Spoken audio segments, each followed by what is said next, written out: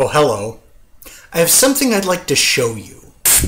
This is a volume of collected works by the author Franz Kafka, a very famous author, and in fact one of the greatest authors of the 20th century, although in his own time he lived in complete obscurity, died in complete obscurity, in fact. He also wrote through times of intense internal turmoil and neuroses, but in spite of these obstacles, he persevered and continued to write. Let me cite an example that perhaps might be a bit more familiar, the work of this man.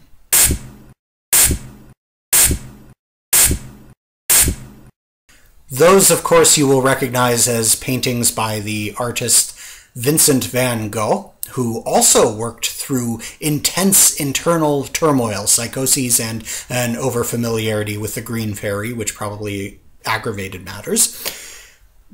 But in spite of these things, and in spite of a life of complete obscurity as well, he continued to create, and created some of the greatest works that human hands have ever created.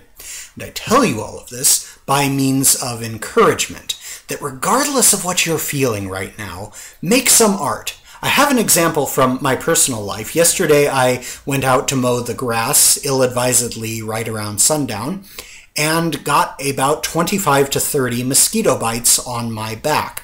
I am miserable right now. I tell you that, not to elicit sympathy, although you may feel some sympathy, hopefully, but to illustrate to you how little it matters in this video that I am miserable, that I have these mosquito bites. It doesn't really matter to you.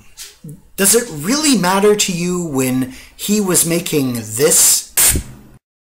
If he were struggling with horrible madness or DTs? I mean, you may feel sorry for the guy, and it may add to the value of the work in some of the richness of history, but really it doesn't matter in your appreciation of it.